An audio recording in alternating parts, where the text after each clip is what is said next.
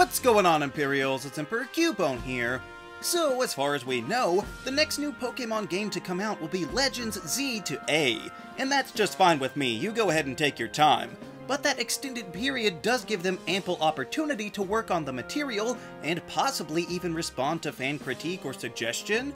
So let's offer up a few things that I would expect to be addressed in some way, and think about what could make the next Legends game a smash hit, and secure the legacy of this particular sub-series for years to come.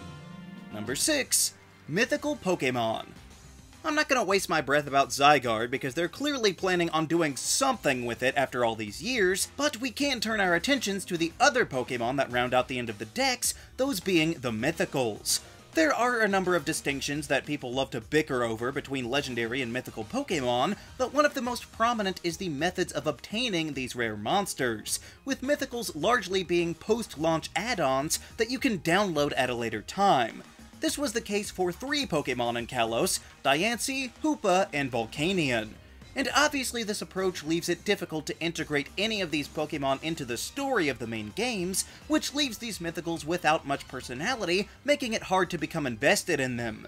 However, if we look at the last Legends game, there may be hope because in Arceus we got to see all of the Pokemon that were too elusive before. Obviously, Arceus was the title character, so we knew that the Llama God would be there, but Sinnoh also really opened up how many Mythicals they could have in one region, and gave us 4 more.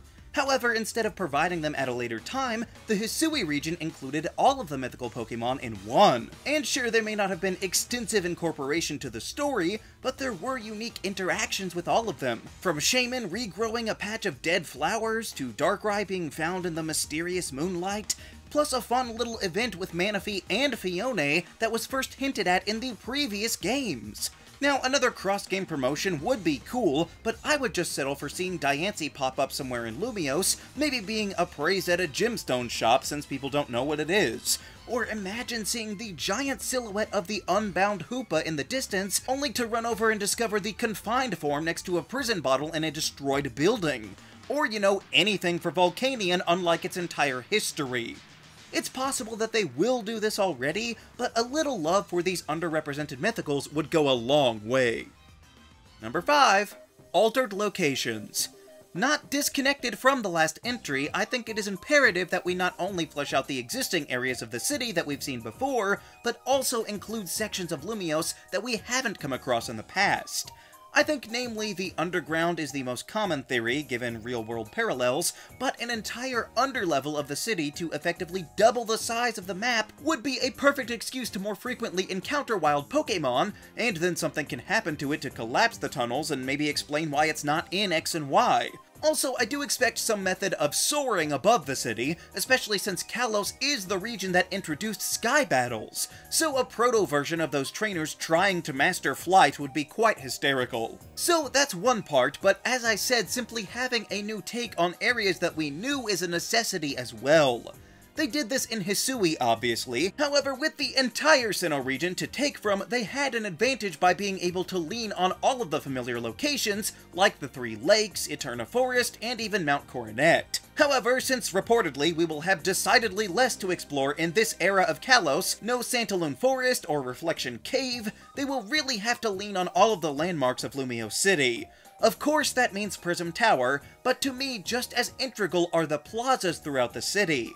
Now, when we saw them, there wasn't really much to them other than maybe some pillars, but they still seemed prominent fixtures in the community, if only for their different colored names. And indeed, they might already be doing something in this regard, because in the older-looking map, the plazas are totally blank, and in the new Tron-looking one, they're filled with various random structures. So who knows what could be placed in there now? And then you throw in some other possible memorable spots like the Fancy Museum, or hey, maybe the origins of the Ghost Girl, or maybe even some version of the Looker Bureau, and probably the Go-Goat Transit System. They would all be fun to see in sort of a redesign in the same vein as Jubilife Village back in the Hisui region, giving Kalos some of the character that it lacked before, and I really think dividing the whole city into larger explorable sections like the Arceus maps would be a perfect way to split up this game. Number 4. Gameplay. So instead of the obvious, make new regional forms and evolutions, I'm going to discuss the core gameplay loop. It was so much fun to roam around ancient Sinnoh and hide in the tall grass to throw balls, or roll out of the way of attacking Pokémon, and then seamlessly transition between multiple different mounts while exploring out in the wild. And truthfully, it would be a shame to lose a lot of that here. I don't expect a lot of hiding in the city streets, unless there's just big piles of garbage, I guess, but being able to run and dodge enemy attacks, and even climb up the side of buildings seems required to justify this game existing at all. Otherwise, how is it any different than the last time we were here in the Gen 6 games if you can't pull off any of those unique tricks? So, similar locomotion is one thing, but the gameplay goes beyond that. In the first Legends game, they made small tweaks to vastly improve the quality of life, such as relearning any move at any time in the menu. But that has carried over to Gen 9, so I think we're good on that. However, I wouldn't mind manual evolutions coming back. I loved letting my Pokemon stay in one form without hitting the B button 75 times or more with each level that it gained. Thankfully, the odds are good on that, but what I'm really hoping for is an expanded crafting system. For a first attempt, the Arceus crafting was decent, and I loved how you could use your Pokemon to interact with the environment around you to collect materials, so I hope that they can find sufficient use for that feature in an urban location, and even lengthen the list of available items like maybe the terrain extender that you could throw out onto the battlefield to aid in your captures. Or perhaps you could be able to craft your own evolution items given the right supplies, or maybe even items like an assault vest or a shell bell, but more on that later, I guess. The point is, the first Legends game was a great proof of concept for these kinds of traversal and inventory changes to mainline Pokémon, and it would be a shame not to explore these mechanics to a fuller extent in the sequel. Number 3. Traditional battling. I'd say one of the major complaints I hear out of Legends Arceus is the lack of Pokemon battling with an overemphasis on the captures, and that may be true, but that's not what I'm talking about. As nice as more battling would be, and these style changes are very much appreciated, I can tell you that, it was a little bare bones with the lack of certain features that we come to rely on over the years, you know, little things like hold items and abilities. Like I was mentioning earlier, it would be neat to craft a choice scarf, or a focus sash, or an EXP share or something, but it wouldn't do you any good if the Pokemon can't even hold the item. I get that maybe the first Legends game was limited and couldn't handle that, or maybe for lore reasons the Pokemon were too feral, but a more confined, domesticated setting would surely allow the Pokemon to gain the skill of holding onto one thing, and if not, then surely it would be alright for abilities to come back instead.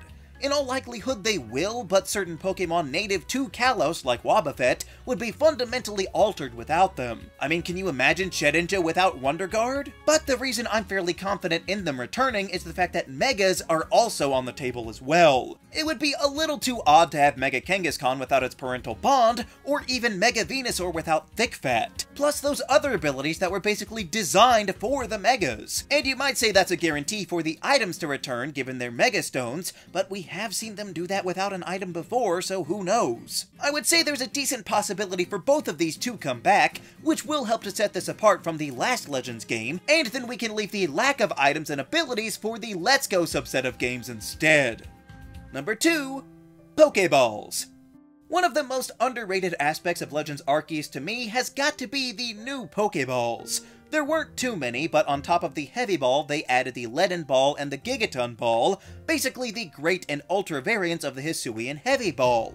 So seeing 3 variations of my favorite Pokeball was wonderful news, however they also gave us the completely original Feather Ball. Instead of arcing your throw, this ball went straight as an Arrokuda, great for catching faraway targets like flying types. And this one also got stronger variants in the Wing Ball and the Jet Ball. And while we have occasionally gotten new ones like the Beast Ball or the Dream Ball, these were the first really useful Pokeball additions since Gen 4. And there was technically the Origin Ball as well, but that's a whole different thing.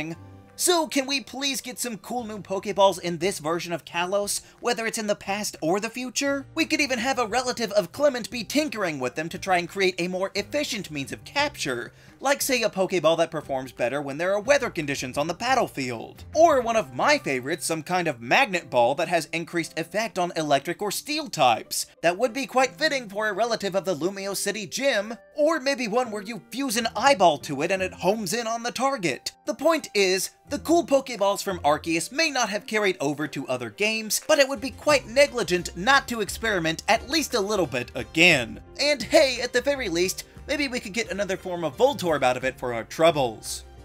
Number 1. Team Flare.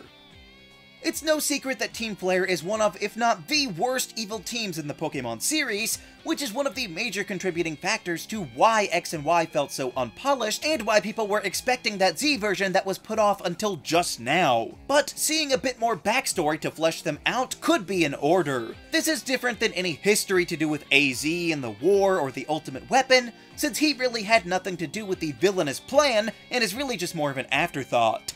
But I'm just talking about the Flare organization itself, which was really lacking in overall theme, cohesion, or even likability. In Hisui, we got to see the origins of Team Galactic, and while maybe that didn't shed light on Cyrus as a villain, it was at least interesting to see how far the organization had fallen from their original goals, simply helping the locals to establish a foothold in the region, basically being the exact opposite of where they ended up. So a little something like that for Team Flare would be much appreciated to even marginally redeem this lost cause. Maybe we could see Malva's ancestors start the team with the idea of preserving the beauty in the region outside of the city to ensure that nature isn't overrun by humanity. Sort of a Central Park initiative, but then obviously they took it way too far down the line. Or if parts of / the whole game is set in the future, then maybe we could see the opposite and have a descendant of one of their prominent members try to make amends for their past mistakes, which could even include a double twist of sorts with Shauna's offspring running the team now, something wild like that. All I'm saying is they have a chance to either plant some seeds or reap some fruit that could really shine a positive light on Team Flare. And while they're already gonna be doing something with Zygarde, they really ought to take this opportunity to expand upon the lackluster evil team. I mean, for crying out loud, they already have a giant underground lab in Lumio City where the game is going to be. So, for the sake of making the Kalos region feel the slightest bit more fulfilling, Team Flare really needs to get a spotlight. But those are just some of the inclusions that I think would make Legends Z to A an even better game than its predecessor.